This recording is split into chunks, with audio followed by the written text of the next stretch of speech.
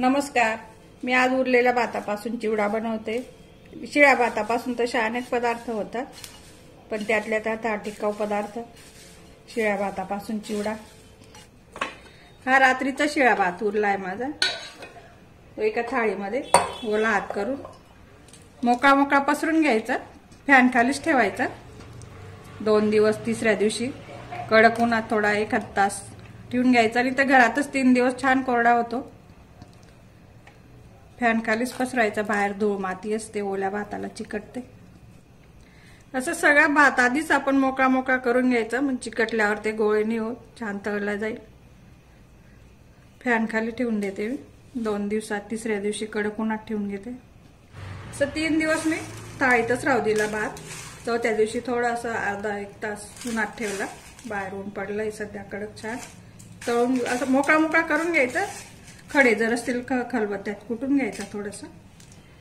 थोडे शेंगदाणे तळून घेते मी 2 टेबलस्पून भाताच्या चिवड्यासाठी.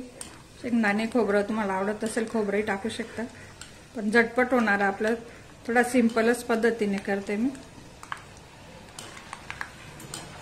शिळ्या भातापासून तसे अनेक पदार्थ होतात, पण जास्त शिळा व्हायला आपल्याला कुठे गावाला जायचं राहिलं, बाहेर जायचं राहिलं, आपण नाही करू शकत.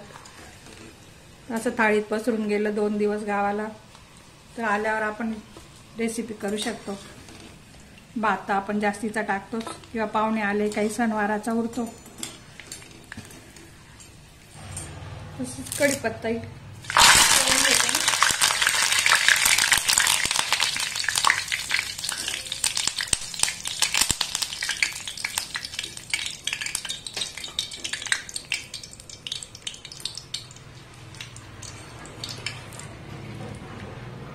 तेल कडकडीत तापलं म्हणजे गॅस मध्यम करून घ्यायचं. असे मोकळे मोकळे टाकले म्हणजे मस्त कुरमुऱ्यासारखे फुलून येतात भाताची शीत सुकलेले. मस्त रेसिपी. मला तर नेहमी आवडते. भात उरला म्हणजे मी असं ताटात पसरून ठेवते. शिळा भात माझ्याकडे नाही आवडत कोणाला. त्याचे थालीपीठ वगैरे नाही खात मुलगा माझा. हे चिवडा आपण केव्हाही मिक्स चिवडा करू शकतो. याच्यात बेळसाठी मस्त कुरकुरीत तळून घ्यायचा. थोडा थोडा टाकून घ्यायचा.